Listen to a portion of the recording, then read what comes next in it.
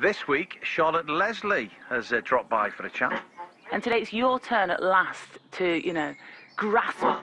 One or two in there that send the shippers. Accents. Experts can't agree on the exact number, but we're certainly not short of them here in Britain.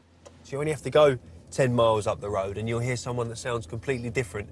Well, maybe I should stick to my Kent accent, eh? But it turns out we're not the only ones to have accents. A lot of our wildlife has them too. With their gorgeous plumage, yellowhammers are one of the loveliest British birds. For me, their distinctive call is a sure sign that spring is here. But according to Cambridgeshire-based scientist Dr. Mark Eaton, they're not all singing from the same hymn sheet. Well, I've been helping with some research globally, really, looking at yellowhammer dialects and seeing how the way yellowhammers sing varies across the world, really. So depending on where the yellowhammers are from will make a difference to the call they have? Yeah, so much like humans, really. We all know that we have regional accents, we use different words, different phrases in different parts of the country, as humans do.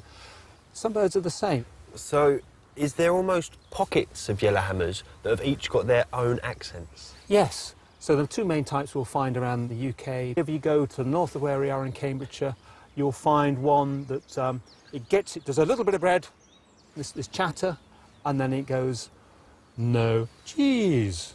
And you get this sliding cheese at the end. Whereas if you look a bit more to the south of us, you'll find one which goes for a high, no cheese. So the high note and then a long cheese at the end.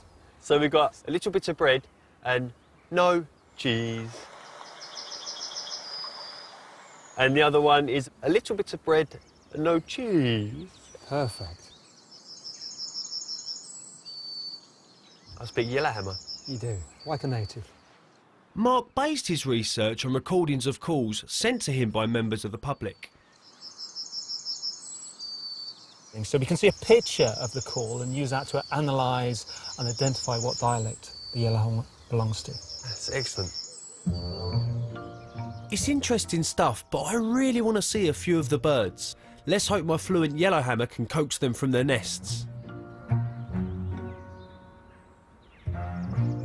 Yellowhammers are found in open countryside all over the UK. In theory, it should be possible to spot them all year round perching in bushes and hedgerows. In practice, it looks like they're not too fond of the rain.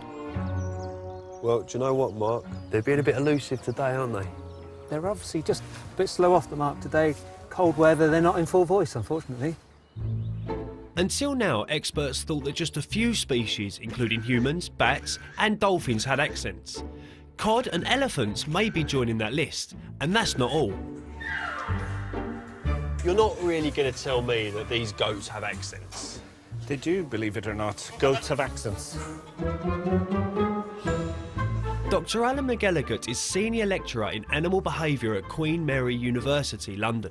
So a goat from the south of England would sound different from maybe a goat in Glasgow? Yeah, when goat kids are growing up, they start to sound like the other goats that are in their group. So when we carried out a study of their vocalizations, we recorded their calls, and basically the goats that lived within the same social group after 5 weeks of age started to sound more similar. So you're saying that depending on which group the goats were in, they would mimic and learn the same noises as the rest of that... Exactly, yeah. So it's probably a way of them recognising what social group they're in versus goats from a different social group that might sound different. They have very close family bonds, especially between the mothers and kids. And cameramen and goats. So where are you hoping that your research will take you?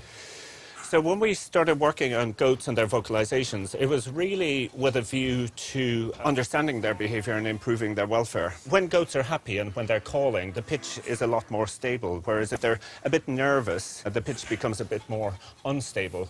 And potentially with that, you can actually monitor the welfare of your animals then if you record the calls.